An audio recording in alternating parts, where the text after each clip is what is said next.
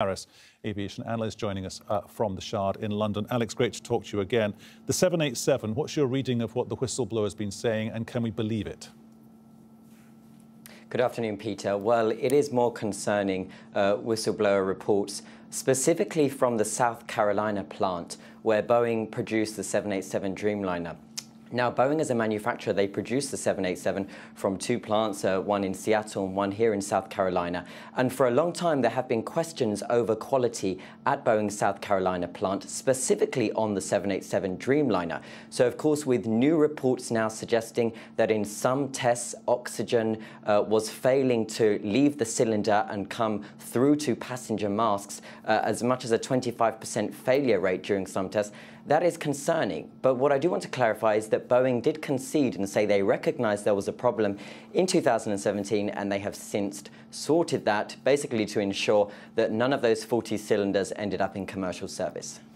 All of these claims, of course, kind of come to us almost in a off the radar kind of a way. This time last week, we were talking on this program, on our 15G News Hour, to a former union rep, and she was saying she had heard lots of maybe apocryphal kind of over a cup of coffee conversations from former employees and current employees saying the checking and the self-checking at Boeing is an issue. Of course, we cannot say that is a fact, but there are people out there who've worked for the company, or they work for the company still. They do not feel comfortable here.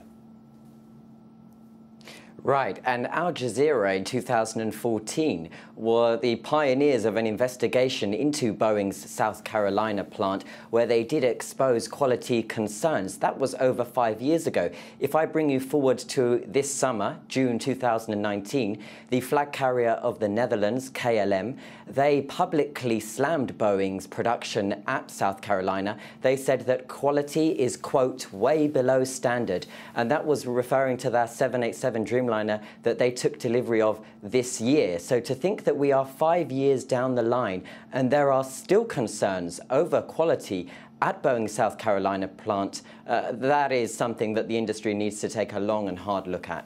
And the Irish carrier Ryanair, they've taken the decision to ground several of their 737s. They're not flying the 737 MAX. Nobody is flying. It's the older 737 iteration, because they've found what are called pickle fork cracks, where the wings meet the main body of the aircraft. They're clearly putting passenger safety first, which is great. Thank you, Ryanair. But that's another issue which Boeing have to address.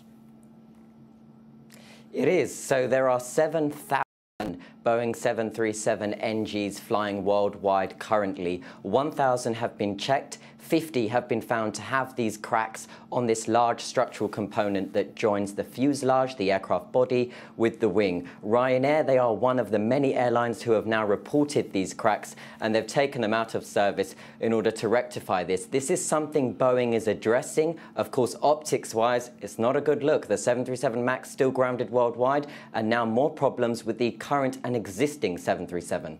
Alex, good to talk to you as ever. Thanks for joining us here on the News Hour.